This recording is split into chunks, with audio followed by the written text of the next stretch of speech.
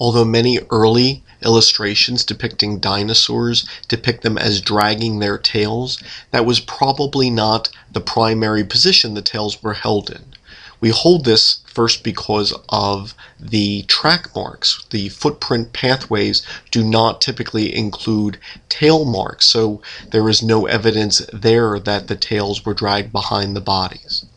Some lineages, such as many of the ornithischian lineages, possessed rigid backs due to ossified tendons, which physically would not have allowed the tails to drag on the ground.